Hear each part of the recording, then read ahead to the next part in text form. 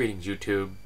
Today, I would like to thank every woman and man in the United States that has ever served in the armed forces. Thank you for your service. You have done this nation proud. And I send my deepest sympathy to the families who have lost heroes in our military actions. I may question our leaders' choices, and I may question some of the things that have been done in our nation's name, but I have never questioned the bravery of the men and women that serve us. While I've never served, there is a long military tradition in my family. My father is not only a veteran, but a disabled American veteran.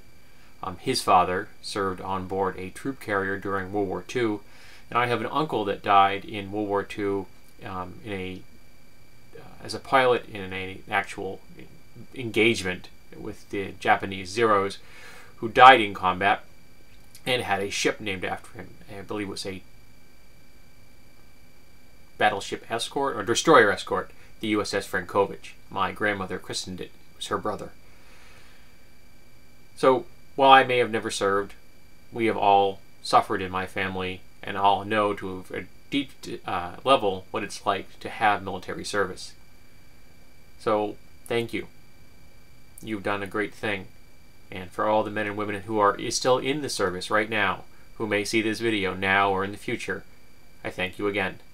May you come home safely. May you be able to rebuild your lives completely and return to what you had, to a grateful nation.